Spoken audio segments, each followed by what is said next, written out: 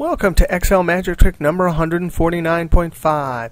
Hey, if you want to download this workbook and follow along, click on my YouTube channel, then click on my college website link and download the workbook, Excel Magic Trick 146 to 154. Hey, this video here, number 149.5, is a response to Excel Magic Trick 118, where we did a reverse two-way lookup. And here's the situation. We ran into a trouble in some circumstances with the formula we did in 118. So this is a solution to that. Now here was the setup. We had some times and some dates. And we wanted to put patients' names in anywhere we wanted. And then we had a list of names, 1, 2, 3. And we counted the number of appointments using the COUNTIF function. So name 1 had 2 appointments. Name 2, name 3 had 0, but name 4 had 2 appointments.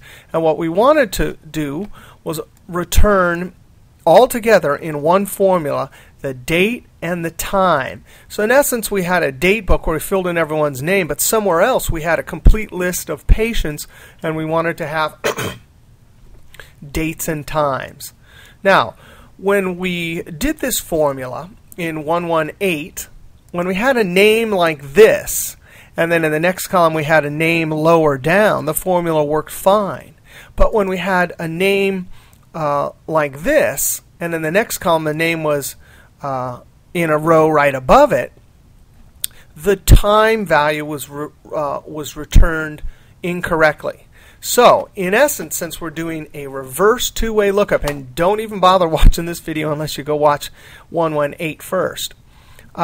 If we're doing a reverse two-way lookup, there's two things about this video here. We have duplicates, so there's name 1, name 1. So we have to deal with the fact that there's duplicates.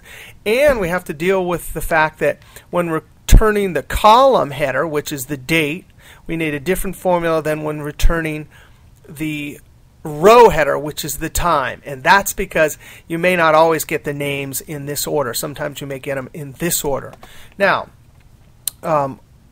in the video we just did the last video, 149, we saw an easier formula for this. If you don't have duplicates like this, then it's a much easier formula.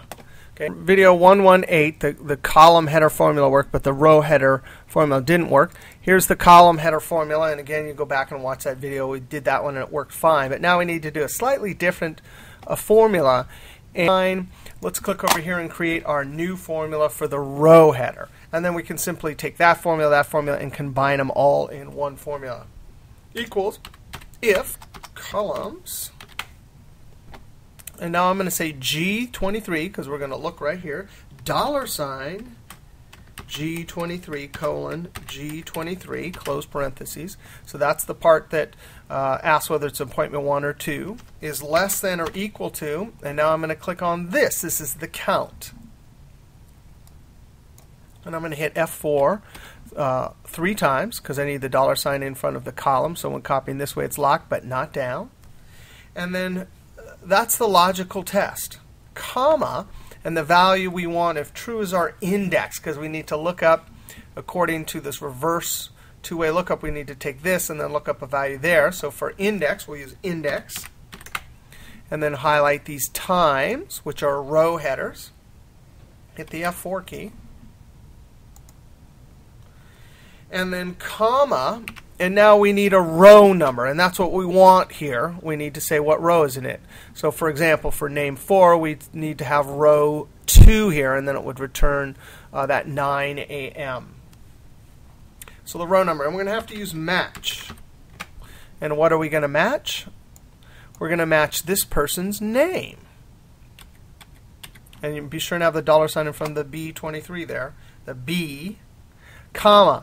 Now, the lookup array, this is going to be the weird part of it, but our goal here is to return either this, this, or this. And we're going to create this lookup array with an index function. And the array we're going to look at is this whole value, and then hit the F4 key. And now you're going to have to type comma to get to the next argument, and for index, we're here, there's the whole array. You need to put a 0 here for the row number. Now what 0 does is then it eliminates the rows, and it will only return this whole column of values, or this whole column, or this whole column. So then we type a comma, The column number is similar to what we did in video 118, where we use the small and if construction. So we will do small and then if, and now we're going to ask. This whole range here, F4 to lock it, is equal to, and then we click on our name, F4, F4, F4. Those are going to return trues and falses, so then we say comma, and the value of true is going to be a column.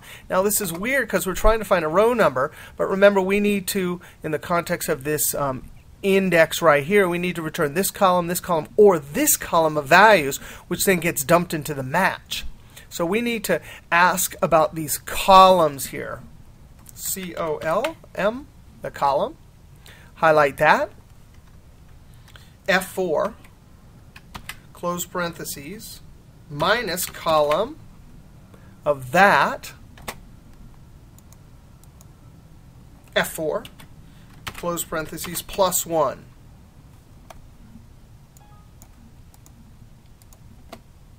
Now, when we close parentheses here, that's a close parentheses on the if. And you can see, just like in the last video, when you highlight this little column construction, in essence what it does is it takes column 3, 4, 5, subtracts 3's from all those numbers, and adds 1 back, which gives us 1, 2, 3. But if you hit F9 here, you can see it gives us 1, 2, 3. I'm going to Control Z. And then the whole if, or the small, highlight just the if to there and get all of that, and then hit F9. You can see how it gives us a 1, a false, false, false, false, 2, 1. That relates to the fact that name 1 then comes in here, false, 2, false. And those are the column numbers, which we're trying to get from the index function. I'm going to Control Z. Now we need to add the second argument of the small, which is comma, and then this columns here. And that way, that's because we have duplicates. So I'm going to copy it over to appointment 2. It'll take the second smallest value. Now I'm going to close parentheses on the small, and this screen tip does come in handy.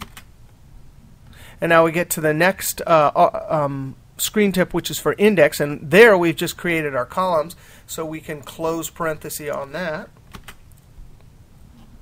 And now if you were to highlight this whole index and hit F9, you can see it's a very clever way of getting name 000. And that is our first column, which for our first appointment is what we want. So there, our goal for this index was to get that. And it was a strange way to get a column of values, but it worked. Control Z. Okay, so now we're, and you get lost when you're doing a big formula like this, but look at this. Now we can see that the next thing expecting is the array. Well, we just did that, so I'm going to comma, and finally I need to put a match type because that first little thing we're looking up is name 1, so we have to type comma and then 0 for exact match. Close parentheses on the match. The screen tip's polite. It says, hey, we got our row number. Well, we don't need a column number, so we can just close parentheses. Now we're back to our if, and that's the value of true, but now we have to type a comma and then double quote for blank, because that's the thing that turns it off when there's no appointments. Close parentheses, and there it is, that big, huge formula. Right there will work. Now we'll Control Shift Enter and copy it over, and then copy it down. And let's see if it actually works. It should be 9 and 8 for name 4. And sure enough, it's 9 and 8. And so that works. And then to put it all together, just we did, and you'll have to go back and watch that other video. This video is just to see the part of the formula that didn't return the right row header. But if you click here or expand your formula bar up here, you can see that same formula we did in 1118, except for this part right here is the part we just did. Further, if you want, you can go over at our the website. There's always the finished version, so you go look at the formulas. I've amended the formulas in Tricks 107 to 119, the finished file. So if you go look at this, this now has the correct formula there also. All right, we'll see you next trick.